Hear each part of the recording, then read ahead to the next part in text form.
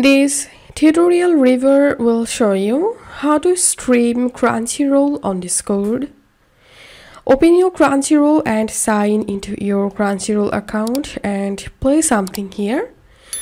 Then go to your Discord and open the server where you want to stream your Crunchyroll. And then join a voice channel.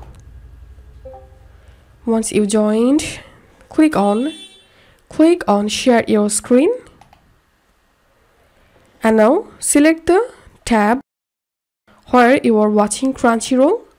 And to share Crunchyroll audio, also check this option and click on share. And this is how we can stream Crunchyroll on Discord. If you find this video helpful, make sure to subscribe tutorial review. See you in the next video.